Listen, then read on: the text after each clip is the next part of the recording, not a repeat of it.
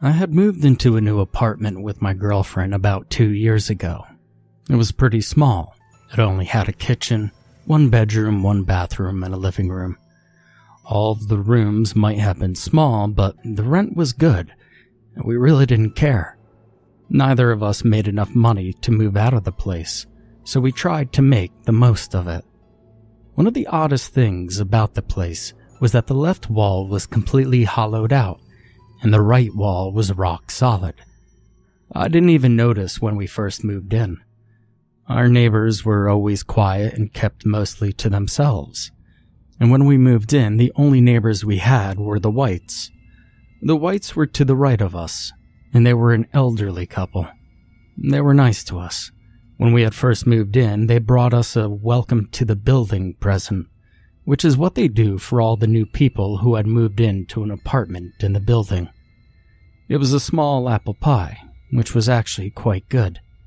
About 5 or 6 months after my girlfriend and I moved in, there was a new guy that had moved to the apartment to the right of us.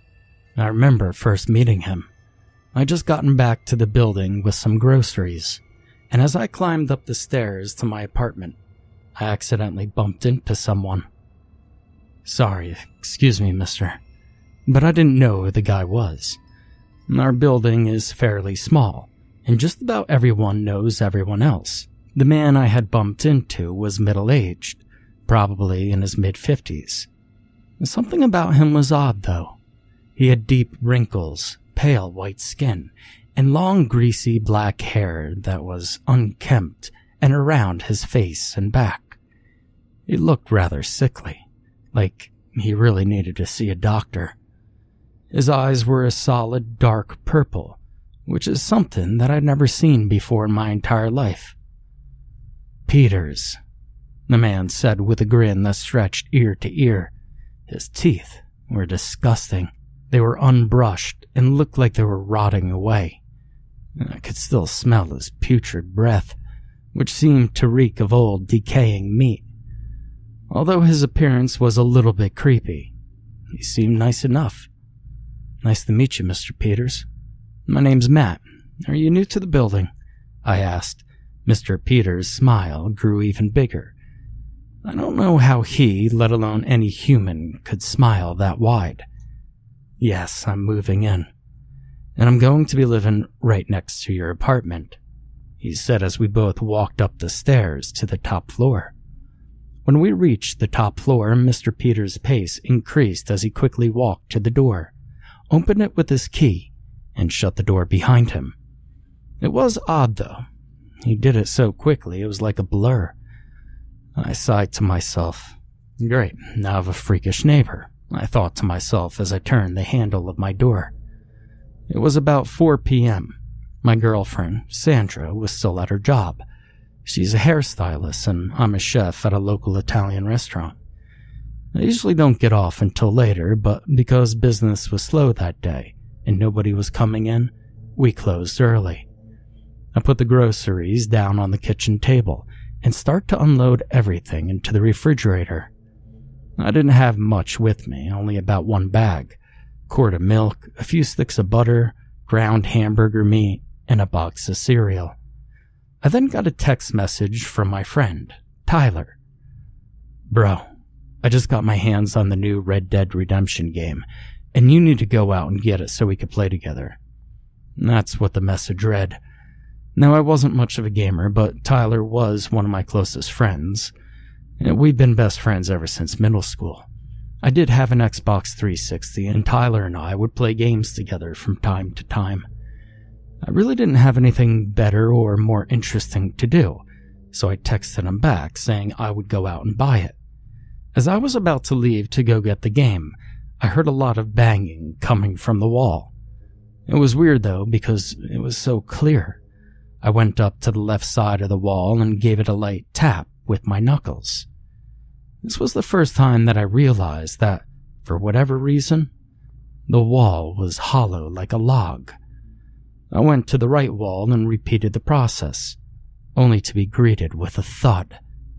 This wall was solid. I was puzzled on why in the world the builders of this place would make one wall solid and the other hollow.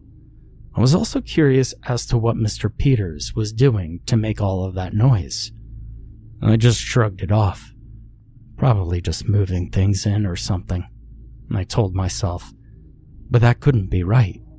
He didn't have anything with him when I saw him. I shrugged it off and left to go get the game. I got back around 5 o'clock with my new game, and I was glad to discover the banging from Mr. Peters had stopped. I was happy with this. I really didn't care what he was doing as long as he did it quietly. I popped the game in and put my headset on. I've got a pretty good headset, blocks out most of the sound. It was nice and tight around the ears. I loved it. Tyler and I played and talked for almost 3 hours straight. I would have gone longer, but Sandra came home about 8 o'clock. I told Tyler that I had to go, and that we would play more tomorrow after I was done with work. Tyler didn't have a job. He didn't need one. His father was a rich man who owned some oil company or something like that. Don't really remember. But I do know that he spoils Tyler rotten, gives him tons of money for doing absolutely nothing at all. I powered off the console and got up out of my chair to give Sandra a hug. We talked about stuff like how our days went, things like that. I then remembered Mr. Peters. Hey, did you know someone was moving into the apartment right next to us? I asked her. She told me that she was unaware of a new member joining our building. Weird that she didn't know of Mr. Peters. I decided that I would go ask Mr. and Mrs. White tomorrow morning. They know everybody in the building. They probably already have a pie baked and ready to send over to his apartment. Now, I didn't sleep very well that night. I had this insane dream about Mr. Peters just standing over my bed, my girlfriend laying beside me, smiling that terrifying smile. I was going to do something, wake up my girlfriend, run away in fear, anything. But I was stopped when he simply put his finger on my lips and quietly said, "Shh," in a soft, friendly voice. It didn't feel like a dream, though. Everything was so clear, and I could remember it oh so well. It's impossible that it was real, though. That's what my therapist told me, at least. After a long, sleepless night, I took a quick shower and was going to get some food for breakfast. I also noticed the banging on the wall from Mr. Peters' apartment. It was softer this time. Bit more creepy. After my shower, I went to my kitchen. Only something was off. Quart of milk, a few sticks of butter, ground hamburger meat, but no box of cereal. I looked everywhere, thinking I just misplaced it by accident. Sandra woke up thanks to me frantically looking for the box. "Sandra, what'd you do with the cereal?" I asked her while still looking in the various shelves in my kitchen. "Didn't you put it in here?" she asked while pointing to the spot where I swore that I put it. I could have sworn that I did, but I don't know where it went. "Please tell me that you took it," I said, yet she continued to deny the accusation. I thought it was her, regardless. I mean, who else could it have been? A burglar? No. What burglar steals boxes of cereal?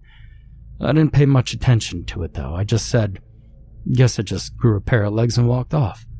And I forgot about the whole ordeal. I went over to the Whites and knocked on their door. I was greeted when Mr. White answered. "Hello there, son. How are you this fine morning?" he asked with his typical happy-go-lucky tone of voice. "Hey there, Mr. White. Doing well, thanks for asking. But I came over to ask you about someone. Have you heard of Mr. Peters?" I asked. Mr. White frowned when I asked. "Well, no. I'm sorry, son. I can't say that I have." "Who is he?" he questioned. "Well, he moved into the apartment right next to ours. I'm surprised that you don't know who he is. You, of all people in this building, would know if someone new was moving in," I said. Mr. White then smiled and said, "Well, we should go and see how he's doing then." I think about it for a second, and then I took him up on his offer. And so the two of us walked over to his door, and Mr. White knocked on it. We stood there for a little bit, only to be returned with silence. I found it odd that there was no response whatsoever. We didn't even hear any noises from the other side of the door. Well, he must be sleeping still, chimed in Mr. White. I found it to be reasonable for the lack of sounds coming from the other side of the wall. Well, how about we come back later and see if he's awake? I asked Mr. White. He agrees to the offer and says that he'll have freshly baked pie ready for when I get back from work. We part ways and I go about my day as normal. Then I got back home. I changed my clothes and then went to the kitchen to grab something to eat really fast before I went over to see Mr. White. I grabbed a chocolate bar and went to the refrigerator, but when I opened the door, I saw no quart of milk. Now I was starting to get annoyed. Was Sandra just pulling a prank or something? I got home before her again, so I decided to just go see Mr. White and talk to Sandra when she got home. I knocked on the door and got something I wasn't expecting at all. Mrs. White answered the door, tears running down her cheeks and red, irritated eyes. "Hello, Matt," she said through her crying. I was completely caught off guard by this, and so I simply asked what had happened. "It's George. My poor sweet Georgie," she said. Now, even though Sandra and I just called him Mr. White, we both knew his first name was George. "What happened to him?" I asked. "He's gone. He just disappeared," she said through her now heavy sobbing. My mind rushed to one conclusion. "Mr. Peters, why don't you follow me, Mrs. White?" I rushed down the hall to Mr. Peters' door. I pounded my fist on it. I was once again returned with silence. Complete and utter silence. Mrs. White came running down the hallway and caught up to me. "Have you called the police about Mr. White?" I asked. She nodded. "They came over and I told them what happened. Now why are you banging the door? And who's Mr. Peters?" I explained everything to her, and she too had never heard of him.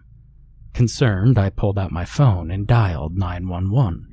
Mrs. White and I waited for the police to arrive, but before they could get to us, Sandra came walking down the hallway. "What's going on?" she asked. I told her about everything that had happened. Mr. White and I coming over, the missing milk, and Mr. White's disappearance. Sandra waited with us for the police to arrive. They finally got to the apartment and I yet again explained my story. They both looked at each other and knocked on the door, also to be greeted with silence. They went to go talk to the building manager to see if they could get some more information, but he said that there was no Mr. Peters who lived in that apartment. Both the police and building manager returned to the door, master key in hand. The door then swung open. Nothing. It was just a normal, empty room. We all walked in, confused. Me more so than the others. And then I remembered. I walked over to the wall and gave it a light knock with my fist. The hollow walls made its standard sound. I called everybody over and showed that the wall was in fact hollow. What went from 2 police officers quickly escalated into 10. It took about 3 hours, but Sandra, Mrs. White, the building manager, and I all waited for the police to figure out what to do next. After some discussion, the decision was to knock down the hollowed wall, and what I saw next would change my life forever. It was a terrible sight. Mr. Peters lay quietly next to the dead corpse of Mr. White, his stomach messily flayed open. It looked as if Mr. Peters used his teeth to grind a large slit in his stomach, and then used his fingers to pry it open. But that wasn't the worst part of it. It was that in his opened-up stomach was a pint of milk, cereal, and blood. There was so much blood, all over both of their bodies. Mrs. White didn't take it well. She was hysterical and started to vomit everywhere. Some of the policemen threw up as well, and even though I felt like I was going to, I resisted. Even though that sight was horrifying. That still isn't the worst part. The worst thing of the scene was his smile. He had that same ear-to-ear grin as he did when we first met. The police had their guns drawn, pointed right at him, but he just smiled straight at me, straight into my eyes. His gaze sent chills running up my spine. He got up and stepped away from the body, his eyes never leaving mine, his smile never losing its size. The police brought him out of the apartment and put handcuffs on him. Another of the officers took Mr. White out of the hollowed wall, Mrs. White crying all the way. I feel for her, really I do. If I had found Sandra in that state, I don't know how I would react. Mr. Peters was taken away, and he was given the death penalty. I saw a therapist not long after the ordeal, and I still see him once every week. I'm writing this now just to warn everybody out there. When you hear banging on your wall or roof, or just hearing house noises, you might want to give it a closer inspection. It probably is just normal house noises, but after this event, I never took the chance. I'm still incredibly paranoid, and I remember one night at around 3 a.m, I heard some banging coming from my kitchen. I got up as I always do, but this time was different. I saw Mr. Peters smiling at me, his teeth dripping with the crimson fluid, which had to be blood. I turned on the light, and he simply vanished into thin air. I don't know why this is happening to me. I don't even believe in the supernatural or anything. But I know what I saw. He was just standing there, looking right at me, smiling that terrifying smile.